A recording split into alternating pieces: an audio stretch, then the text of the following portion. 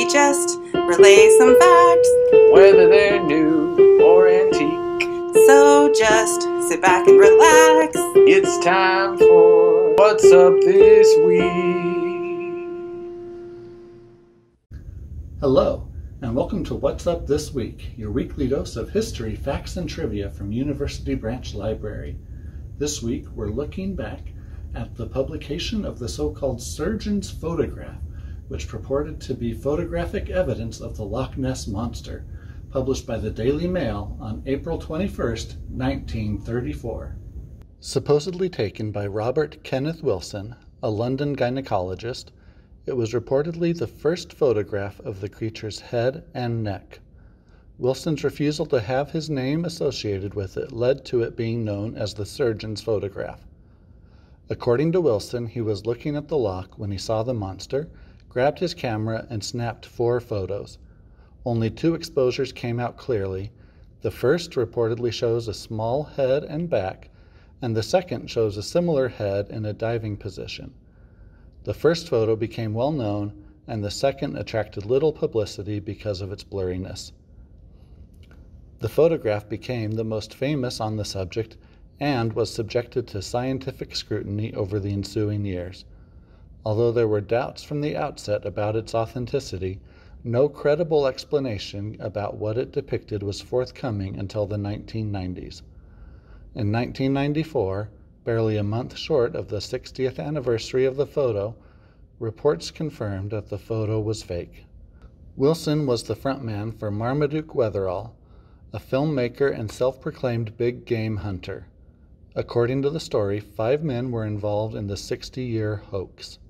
The other 3 conspirators were Wetherall's son, Ian, son-in-law, Christian Sperling, and a London insurance broker named Maurice Chambers. This announcement was the result of a reported deathbed confession by the last surviving of the 5, Christian Sperling, who died at the age of 90 in 1994.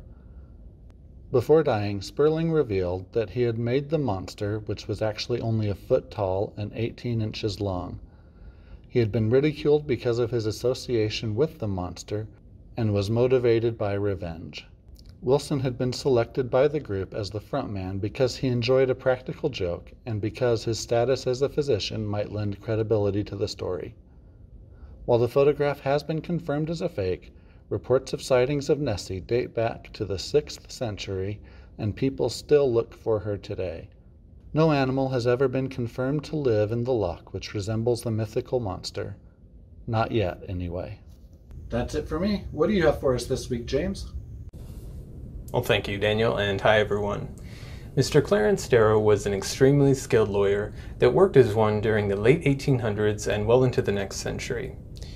He was a legend even in his own time.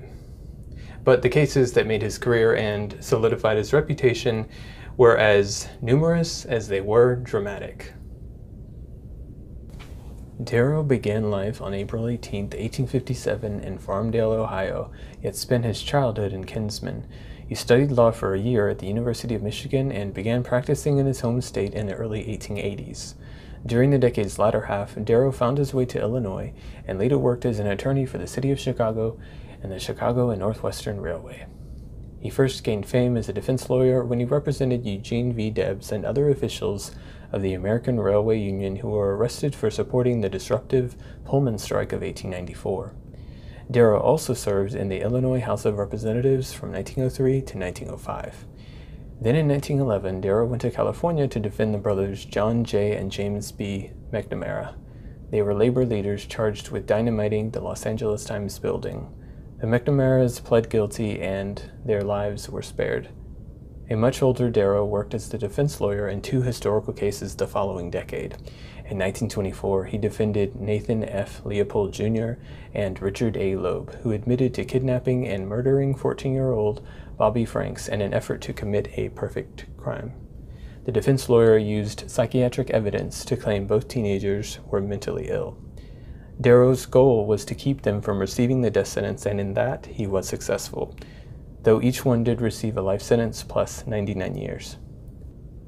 Just a year later, Darrow attracted massive attention to another court case, The Scopes trial took place in Dayton, Tennessee. That summer, Darrow defended John T. Scopes' right to teach the theory of evolution in public school.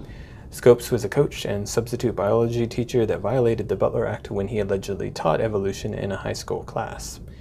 But the situation was largely set up. The town's leaders actually sought out someone to violate the law and get arrested and stand trial. It had less to do with religion and science and more to do with bringing business to Dayton. Well, Scopes was their guy. The media outlets were all a-Twitter over the trial, too. William Jennings Bryan, a politician and evangelist, led the prosecution. The judge was John Tate Ralston. It was a dramatic and scandalous event, but for many locals and non-locals, quite engaging too. Indeed, the trial stimulated the town's economy, with many people coming in droves to view the spectacle in person. Unfortunately, Scopes was found guilty in July 1925 and fined $100, but the conviction was ultimately overturned on a technicality. Activist and author Clarence Darrow was an extremely busy, articulate, and educated man that devoted much of his life to the law, with cases that remain controversial. He also left a legacy as persistent as the man himself. To learn more about Clarence Darrow, check out any of these books.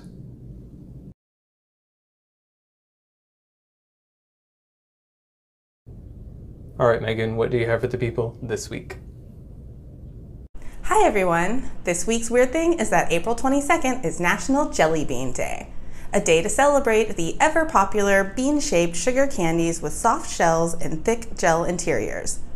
Jelly beans are one of the most popular and well-recognized candies on the market, and though they've been around for a long time, possibly since the Civil War days, they didn't start to gain popularity until the 1930s, when they became associated with Easter celebrations because of their egg-like shape.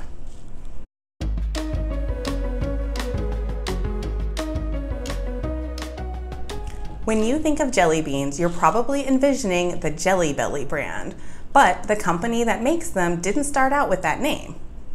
Gustav Golitz started his candy-making company in 1869, and his son Herman followed suit with his own company in 1924. But it wasn't until 1960 that this company started making jelly beans. What sets their jelly beans apart is the natural flavorings on the inside of the bean, not just on the outer coating as all other jelly beans before. Then, in 1976, a candy and nut distributor named David Klein collaborated with the president of the company to make jelly beans with natural purees. This was the birth of the modern Jelly Belly jelly bean that we all know and love.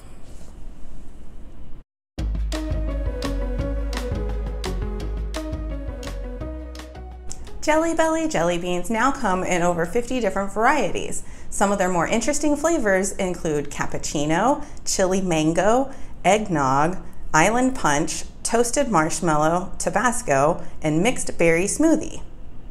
They've also got some really gross and weird flavors like dirty dishwater, spoiled milk, canned dog food, and stinky socks, among others. You can try those at your own risk.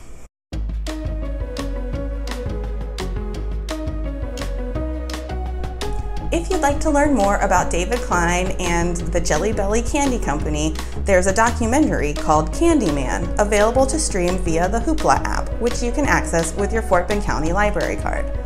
Or, if you're interested in making your own candy at home, we can help you out with these candy making books. Place your holds today. Thank you for watching. Join us again next week for more facts and trivia from University Branch Library.